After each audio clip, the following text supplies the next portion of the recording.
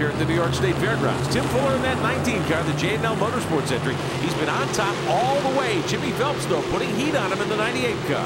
Phelps has been impressive with the H&H machine, staying right there. A good way to learn some experience around this mile is follow a guy who's raced here before and has won here before. Matt Ward is third in the red 42, the Gypsum Express entry. He's Decker's teammate.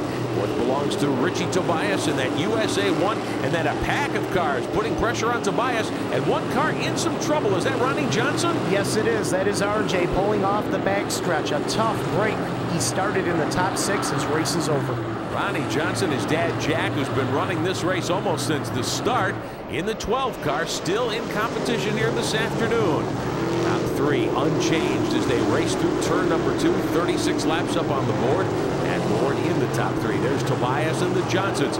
Jack is 5th and Allen back there in 6th. Jeff Trombley's quietly working back there in 7th. Billy Decker is 8th. Chad Brockman, a very good run, back in position number 9. Watching the 42P of Pat Ward. He's never won this race. He's been close a couple of times. Best finish was a 3rd place run. He's actually won here on the mile back when we used to race on Labor Day, but now this is the only time that these drivers come to the mile, and he's looking to get that big payoff. Back on board with Tim Fuller, started from the pole. He's led all the way thus far. Back at the 2nd place machine of Jimmy Phelps. Phelps, I think, has decided, hey, I'll run 2nd for a while. I'll settle down, take care of the car. Good strategy, I think, at this time of the race. Let's go back a little further in the field. Donnie Corellis, Vinny Vitale in the 56 car, and Danny Johnson, 24th, 5th, and 6th right now. Danny took a look to the top side. We saw him do that in the 358 race. He's going to have to do that to get by the cars in front of him now, as he is mired in the back of the pack. Well, Danny Johnson's gained 4 spots since the previous restart as he works his way down the front straightaway, tucked in behind Vitale there in that red and yellow 56 car. Matt Shepard just made a nice move on the top side to get around Gary Tompkins. Now Shepard closing right in on the back deck leg of the Doctor. Any door that the Doctor opens, you know Matt Shepard's going to try and follow him through. And Danny Johnson on the outside down the backstretch will whistle by Vitale and pick up another position. Boy, that's a tough place to pass. Oh, trouble. Car in trouble. 3rd caution of the day here on lap 43. It's the 90 car. Martin Roy, another Martin Roy in trouble. And we are under caution again at the Moody Mile. Pit crews at the ready. We could see some pit stops upcoming here. I think a lot of drivers are going to hit pit lane. This is their opportunity for the first time to make a tire change.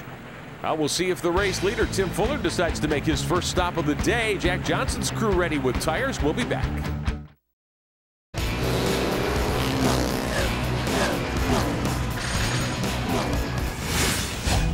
Welcome back to Syracuse, the New York State Fairgrounds. Under caution, race leader Tim Fuller has dropped to the inside.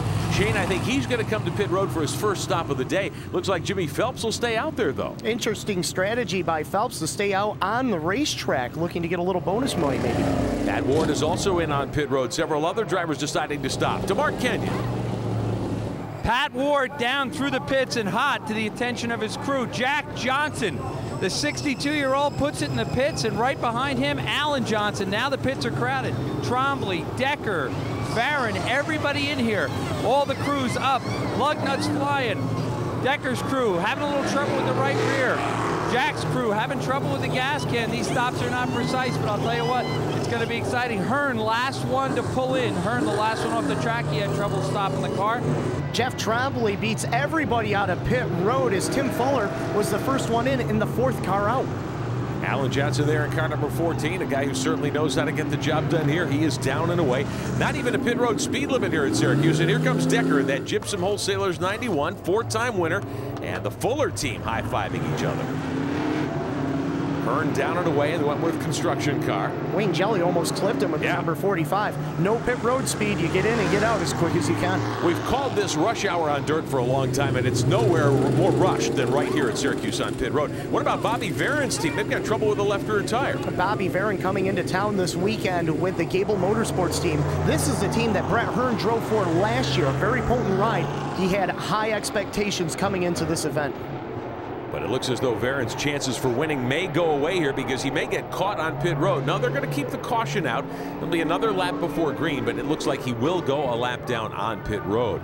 Let's have a look at what the restart order looks like. Jimmy Phelps will lead him back to green next time by. And trouble for the Stafford team. Kenny Stafford's car's on fire on pit road. Looks like the overflow for the gas for the Sunoco Race Fuels. They're wasting no time getting the kid out of his car. Remember, he won the Sportsman race last year here at the mile. Just 18 years of age. The dirt safety crew here at the fairgrounds quickly on the scene with fire bottles, but that will likely end his day as well. 26th on the board when he brought that 60 car to pit road for its pit stop, first pit stop of the day. Kenny Stafford out, has the helmet off, looks like he's okay. Safety car back in. Jimmy Phelps will lead them to green for the restart here as they work their way into turn number 3. Richie Tobias stayed out in the USA 1.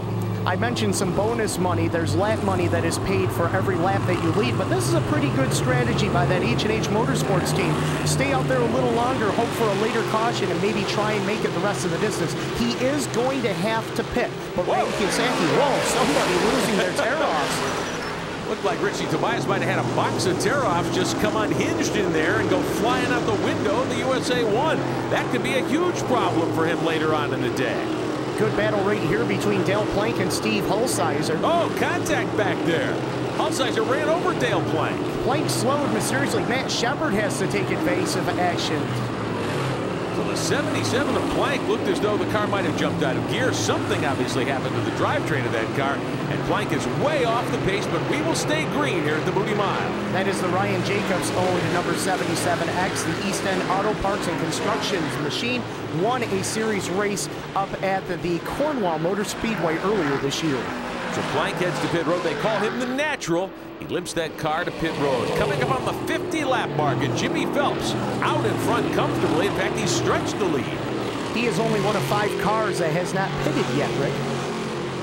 Well, Phelps has burned off a lot of fuel in that 98 car, so lighter tanks allowing him to stretch that lead nicely. But if the cars who pitted, how about the doctor, Danny Johnson, up to 6th now, Mark? We're down here with Mike Burke. Mike, the halfway's coming up. You guys didn't stop the last time. Are you trying to shoot for the halfway money? Not really so much concerned with the halfway money. We're just trying to, trying to get a little advantage a bit early, and hopefully the caution kind of fall our way. Maybe around lap 130, 140. We can pit. Just kind of the whole short pit deal. That was what we're thinking. So just gonna wait and see how it goes. Guys are saying that their tires are blistering. Your tire looked pretty good when it came off. Does Danny say anything on the radio about the feel of the car? The car's still tight. We changed the right rear there in our last pit stop around lap 30. Put our right rear on, try to free the car up a little bit, but it didn't seem to help. So just going to hold on right around to the next caution there. Hopefully it's around lap 120, 130. So we're down here in the Danny Johnson kit. Steve Hulsizer in that 88 having a sensational run. He's one of the cars that have not pitted yet. He's back there in position number 5. Had that contact with Dale Plank a few moments ago. Let's get on board with Tim Fuller, 18th for the pole sitter, who led the first 40-plus laps before making his first stop of the day. And that view over the rear deck lid is the one that Fuller wants everyone else to have at the end of 200 laps. Behind Fuller, the Hurricane, Steve Payne, in car number 7 as he works his way out of turn 2. Fuller certainly can afford to be patient, but you've got to be mindful of track position here, and you certainly don't want to get caught out. There's Jack Johnson, 62 years young in that 12. They told me last year, this is the last time I'll be here for the Eckerd 200. Guess what? He rolled in here earlier in the week, qualified terrifically fast. 2-time winner here at the Eckerd 200, the first New York State-born driver to win in 1979, and then he did it again in 1984. I was going to say, he's been coming here just about since we started running this race 34 seasons ago. He's only missed one Eckerd 200. Other than that, his record here has been spotless. On board with Billy Decker of the Gypsum Express, the 91 car, the 4-time winner. And when it comes down to fuel mileage, my money's going to be on Decker. I have seen them steal this race a couple of times. Oh, trouble. Hulsizer way up out of the groove in the 88 car and off the gas. That'll bring out our 4th caution of the day with 62 laps on the board. Steve Hulsizer in the Bob Snyder-owned Thompson Road Tavern, number 88. A sensational run going here today. Put this car together specifically for Syracuse. He was running 5th at the time that the car broke. That'll bring out the yellow, and the field will be brought under caution. All right, the New York State Fairgrounds getting set for a big dose of traffic onto pit road. The Eckerd 200. We'll be back in a moment.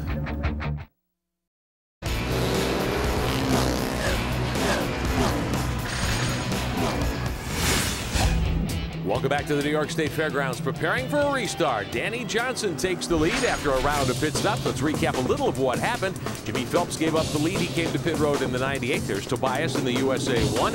Everybody scrambling to get new tires, new right rear. The 98 team wearing helmets on pit road. Not a bad idea. A nice precautionary safety move by the H&H Motorsports team to protect their crews. Phelps a good stop. Chad Brockman beats him out with Andy Becchetti right there in the third spot. Now the 98 team high-fiving on pit road. There's Brackman in the Pizza Logs entry. Almost won the small block 150 miler here earlier in Super Dirt Week. Danny Johnson will lead him to green and Superman Shepherd on his tail. Back to racing at Syracuse. Danny Johnson has won this race, and that was back in 1997, while the 44 of Matt Shepherd came oh so close a couple of years ago to winning his first Eckerd 200, only to have a tire go flat 2 laps from the end. Now this 98 running third is the veteran Eddie Marshall out of Richfield, Connecticut, the Marshall Oil entry. He's a Lebanon Valley star. And a lot of action on the backstretch down into turn 3. A lot of drivers trying to pick up some positions here off that restart. Ryan Godown in that number 26 out of Ringgoes, New Jersey. Right there behind him is that number 21J of Jeff Trombley. Godown won a sportsman race here on the mile a couple of Super Group weeks ago. Rick Laubach in the 5 car. He was also a contender in the 358 race. Oh, what's the problem? Brett Hearn. Guys, we're getting some white smoke out the back of the car. That 4, man. Smoke, what you need. Hearn, who's won this thing 5 times, he's had no luck at all since those 5 victories. He won this race 5 times in 11 years and has not won since 1995. Hearn trying to keep the 20 car out there, but he is off the pace. You can tell that is a lot of smoke. Smoking pretty good.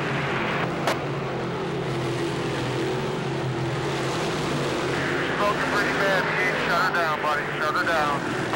That's the call from pit road to the great veteran Brett Hearn. Go ahead and shut her down. His day is done, and we're not even halfway. Looked like he was laying some fluid down on the inside of the speedway, and it looks like he'll be able to get off on the back stretch. Yeah, you can see some oil starting to show up on the body panels on the back end of the Wentworth Construction 20 car. So Brett Hearn from New Jersey will take that car to pit road. He'll use the back entrance here at the Moody Mile. Hearn's day over prematurely one more time.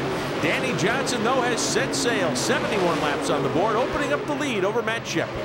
The Doctor was part of those first groups of cars to come down pit road on lap 28. Also in that group, Rick, second place car, Matt Shepherd. Shepherd in the 44. They call him Super Matt. Let's take a ride with Danny Johnson. Now, under ideal conditions, how many laps can you go before you need to stop here?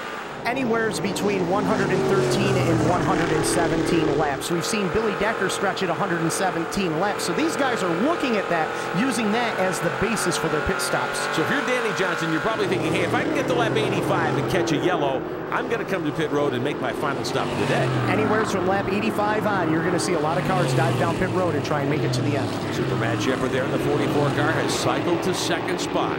Track position when you decide to pit at Syracuse, ever so important as we start to work toward halfway here this afternoon in the Eckerd 200. Now we've got some great battles all around the racetrack. There's the car of Eddie Marshall. Now this battle a little further back here. This is for 4th and 5th. Ryan Godown and Jeff Trombley. Trombley having a fine run back there as the 21J out of Altamont, New York, making his first appearance in a bunch of years here on the mile. To turn 3, everybody keeping those cars as straight as possible. Team starting to think about tires and fuel and when they'll try to make their last stop and go all the way. Danny Johnson, though, he's really in the catbird seat now as he stretches that lead and gets close to the opportunity to make his stop.